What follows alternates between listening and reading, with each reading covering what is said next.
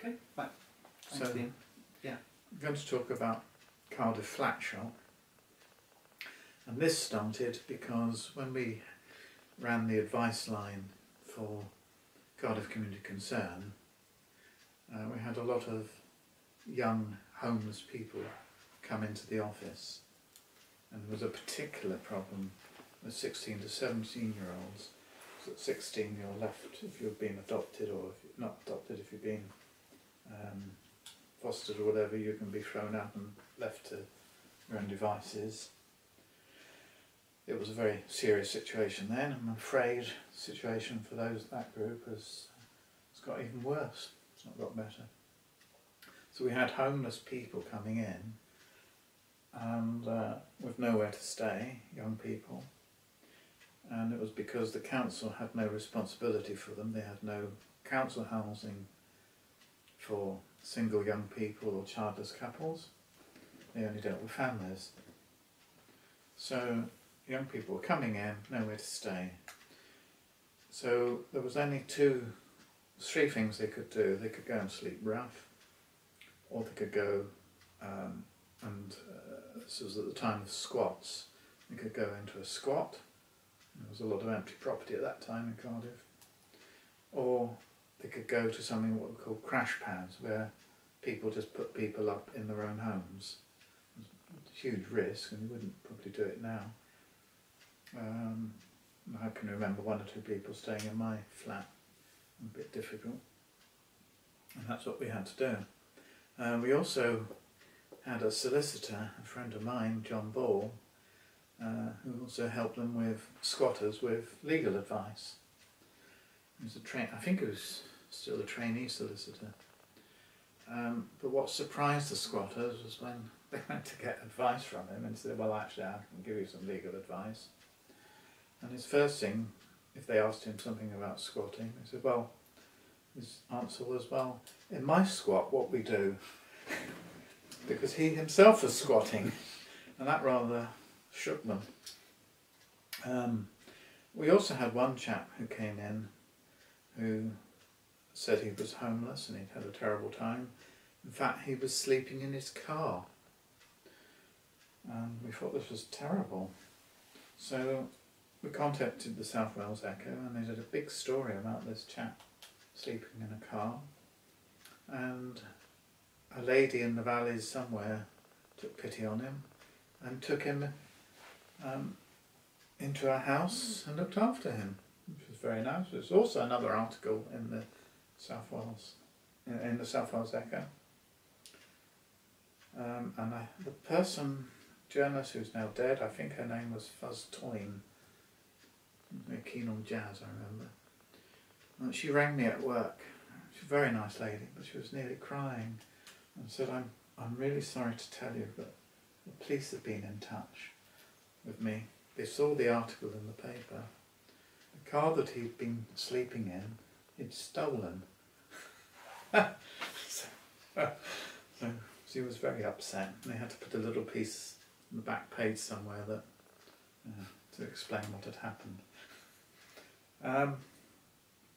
So then we got that problem. Jill Hutt then appears on the scene and was involved with Cardiff Community Concern, and we noticed that in London there was, I think, a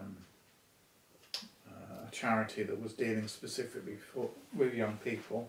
I can't remember the name of it, and we thought that was a good idea. We could do with something like that in Cardiff to help young single and childless couples. And she then wrote a report saying this is what is needed in Cardiff, and to cut a long story short, we set up a registered charity, and we called it the Cardiff Flat Shop. And the idea was that it would campaign for this group of people on their housing needs, and also we'd set up a system like an agency of landlords and people who were willing to give accommodation to these people, and also a list of people who wanted it. So you have to remember at that time there were very few letting agencies. There was only one or two. Need Property and one or two others. So there was very few. So this was all fairly interesting stuff, and this was work that the council wasn't doing. We then applied for urban programme funding, which was 75% funded by the Welsh office and 25% funded by Cardiff Council, and that was for 3 years. And one of our workers, and we were successful in getting that, and that was based in 58 Charles Street. And one of the people we employed was John Wilson, who then became a community worker, youth worker in Cotay's Community Centre. And I'm not sure if he's still there, but he is around. We had a problem when the funding expired, and somebody called Hugh Thomas, who was a lecturer at the university, was in his union and took on his case, and we had a very difficult situation where we had to sort of sack him, and the union got involved, and it got very difficult.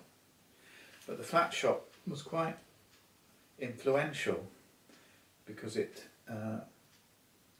had on its committee people from social services, probation, and the person from probation was Mark Drakeford, who of course is now an assembly member and is, I think, is the chief finance minister.